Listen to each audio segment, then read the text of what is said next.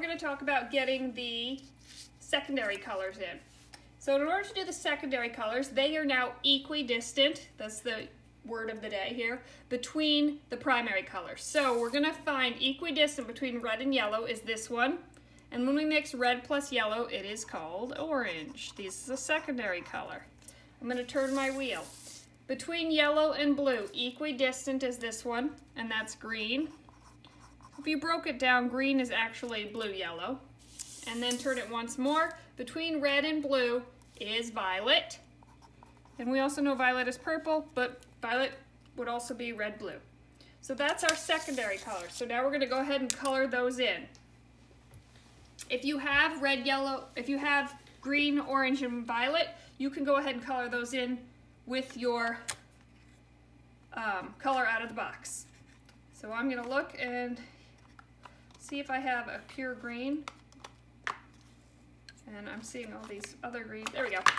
So this one says it has 3 colors: green, verde, and vert. English, Spanish, French. So I'm just going to color that one in. Again, I'm mixing it now, so I have color pencil and crayon in here, and that is totally fine. Usually you can find primary and secondary colors, no problem, in any variety of crayons or color pencils that you own. Violet. Be careful that you pick one that says only violet, that it doesn't say red violet, or this one says blue violet. You don't want that one. You want only what says violet. Here's my color pencil, says violet. That's what I'm going to use.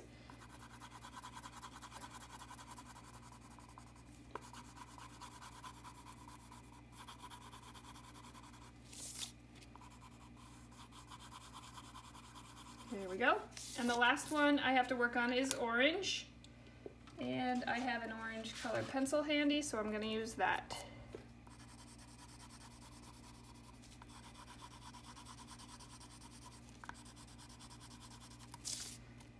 Okay, so now I have done the primary and secondary colors of the color wheel, and I need to work on the tertiary colors, which are those 6 blank spots left there. And it's pretty easy to figure out how their names are made. It's always a hyphenated name, which is that dash in between. You take the name of the one on the left and the name on the one on the right. The 2 touching, whatever that is, that's the name of your color. But the primary color's name always comes first. So let's go around and name them together. We have red and orange touching, so the name of this color is red, orange. Turning the wheel. I have orange and yellow touching. So I take the name of the primary color, which is yellow. So the name of this color is yellow, orange. Turn. I have yellow and green. The primary is yellow, so the name of the color is yellow, green. Turn. I have blue and green. The name of the primary is blue, so it's blue-green. This is the one we talked about that is also aqua, teal, turquoise. That is blue-green. Turn it again, I have blue and violet. Blue is the primary color of the 2, so the name of it is blue-violet. You would know this as indigo. If you've ever heard of Roy G. Biv, the I, indigo, is blue-violet. It's also the color of like jeans. And then between violet and red, red is the primary, so the name of the color is red-violet. Okay, at this point, you can color in if you find the name of the color. So look, I have yellow-orange, so I'm going to find yellow-orange and I'm going to color that one in. If you don't have the colors, I'm going to show you how to mix them next.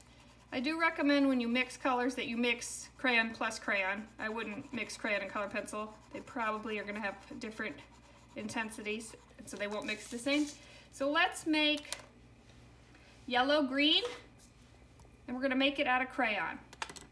So I make sure I have my green and my plain yellow, and I'm going to mix them down here. You don't hold them both at once. You're going to take the darker color. So yellow is the lightest color, so I would take the darker of the 2 colors is green, and I'm going to press lighter than I pressed before. So you're not pressing down as hard as you could press. You're pressing lighter. So right now that just looks like light green. Now you're going to go on top of it with the other color in the name and press harder. And sometimes I change it to like circles. If you see how I'm going around in circles, or I change the direction I colored so that it doesn't have all these streaks and lines in it. While you're working on it, it might look not right to you. It might look like yellow and green on top of each other, but if you squint, you can see it's yellow and green, Sometimes you can see where you mixed. You can always go back in with the other color and press harder.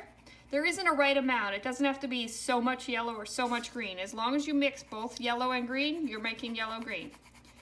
And you can see mine's a little on the green side, so I'm gonna see if I can add a little bit more yellow so it's something kind of in the middle. And that's how I make yellow-green out of crayons. I'm gonna turn it now. And I have blue-green. Remember, I said blue-green is gonna be like cerulean or a turquoise, or we can make it. So I'm going to take I'm gonna try to make that for you in front of you with a green and a blue. Those two are both pretty similar colors as far as which is darker. I would say blue's darker. So I'm gonna lightly put some blue down, and you're gonna see when you do colored pencils, you get those lines or like stroke marks. Try not to get those, and the best way to not get those is to kind of use the side of the colored pencil rather than the point. So more like you're going sideways, and kind of change direction if you can. So there, I put down the darker color. Now I'm gonna put the lighter color on top, which would be green in this pair.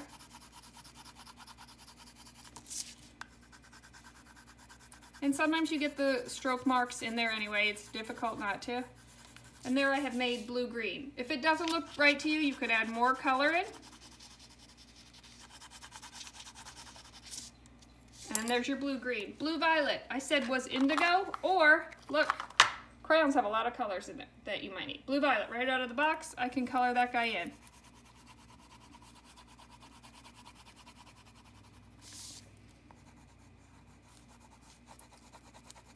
All right, I have two left. Red violet.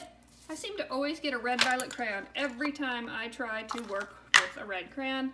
Look, red violet. And then again, those other two names are just two other languages, so only read that top one. Color it right on in. Red violet kind of looks like pink here. It's not pink. It has violet in it. The other word for red violet you might hear is magenta. But pink is actually red and white only. And I have one more left, red-orange. Here's my red-orange crayon. I lucked out. Another crayon that I think is kind of red-orangey is this one, Scarlet. So again, if you are finding these right out of the box, that's great. You can go ahead and use those. The best bet is to set it up the way I did from the beginning, so you're learning how they're all made, because everything is just made with whatever's next to it except for the three primary you started with. So this is the 12 color wheel.